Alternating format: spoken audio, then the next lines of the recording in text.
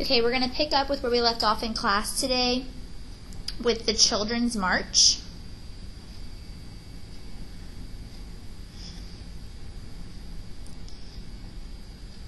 In the spring of 1963, a crusade was organized called the Children's March. Beginning in May, more than 1,000 African American children began marching in Birmingham,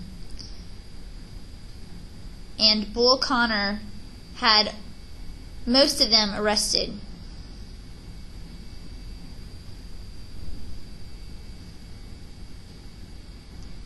A second group met the next day and began to march, and police dogs were sent in to attack the protesters. Many marchers were swept off their feet with high-pressure fire hoses, and many were clubbed to the ground. TV's cameras captured all of this, and millions of viewers heard many children screaming.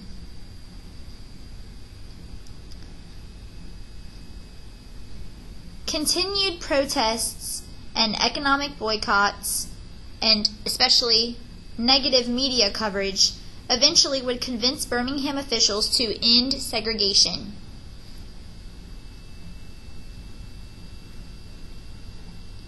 So all of this is going to help convince the city of Birmingham to end segregation. But it's not over yet, and so we're going to pick up now with the Freedom Rides. So a little background. In 1960, the Supreme Court expanded its earlier ban on segregation on interstate buses. Okay, that was buses that were traveling from state to state, like Greyhounds and such. So it expanded its earlier ban on segregation on interstate buses. So now those buses traveling from state to state would have to be desegregated.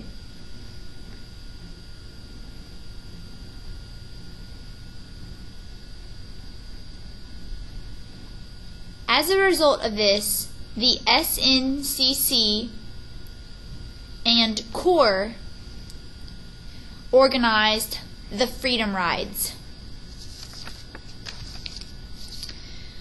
And the Freedom Rides were designed as a tactic to test whether southern states would obey the Supreme Court ruling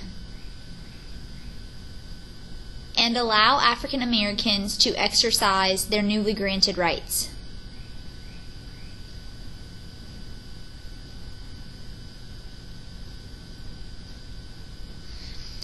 So they basically want to test out the bus ride and see if they'll be allowed to ride an integrated bus legally, as they should be. So the first Freedom Ride is going to happen. We have 13 riders, both black and white, boarding interstate buses heading towards the south.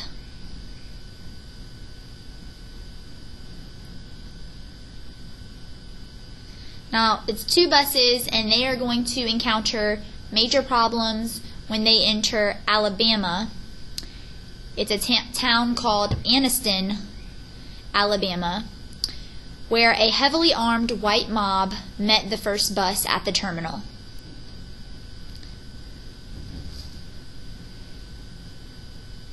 They slashed the bus's tires.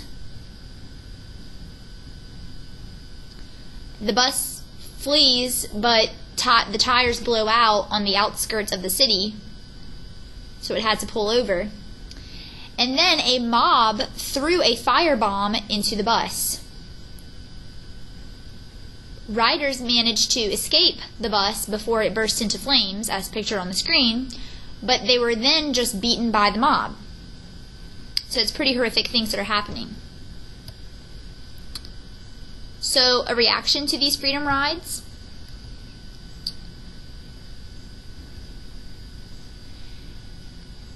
The photographs of the smoking bus really horrified the nation.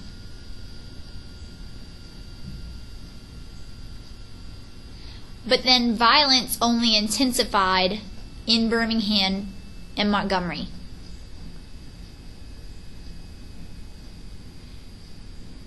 The Freedom Riders would now be arrested upon their arrival of these two cities.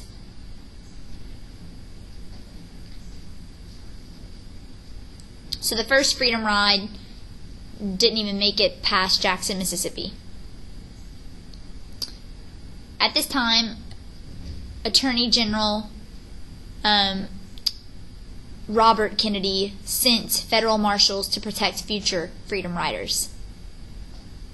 And just so you know, we're saying Freedom Riders as in you're riding the bus, not writing a paper. Not like the movie with Hilary Swank. Okay, the political response to the Freedom Rides. Kennedy proposed a civil rights bill that would prohibit segregation in public places. It would also kind of further advance school desegregation. But powerful Southern segregationists kept the bill from coming up for a vote on the floor.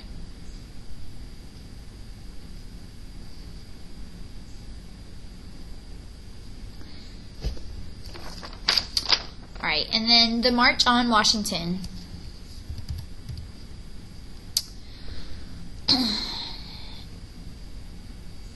In 1963, a march was organized in order to focus national attention on Kennedy's Civil Rights Bill.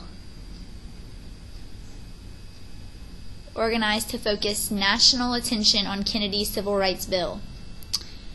The march was organized by A. Philip Randolph,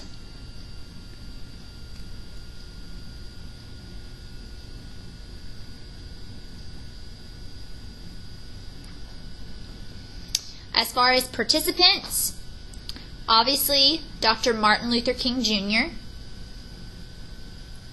participated, but also famous celebrities such as Sammy Davis Jr. and Jackie Robinson.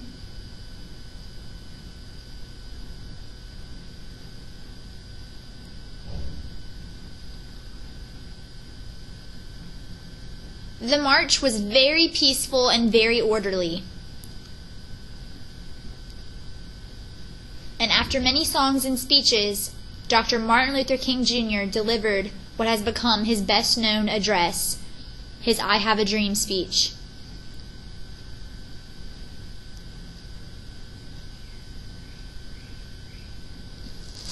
As far as the political response to this march, Kennedy pushed for the Civil Rights Act even further, but it would not be passed until after he was assassinated, and his vice president, now acting president, Johnson, would push for it.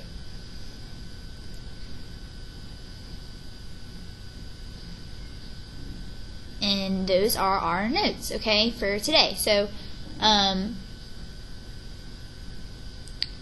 we'll stop today and continue the rest of it and finish up the chapter tomorrow.